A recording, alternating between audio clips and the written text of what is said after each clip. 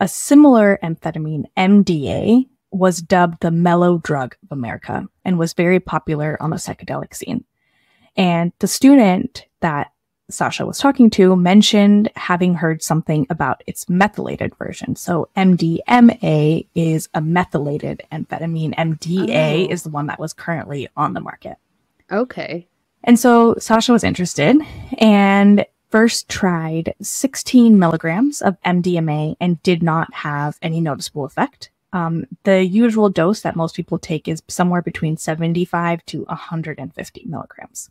He upped this dose incrementally based on his protocol that he had, and he reports, quote, first awareness at 35 minutes, smooth, and it was very nice.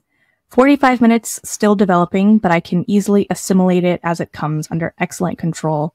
50 minutes, getting quite deep, but I'm keeping a pace. So he's just like talking about this like rolling high that he is on. Mm-hmm.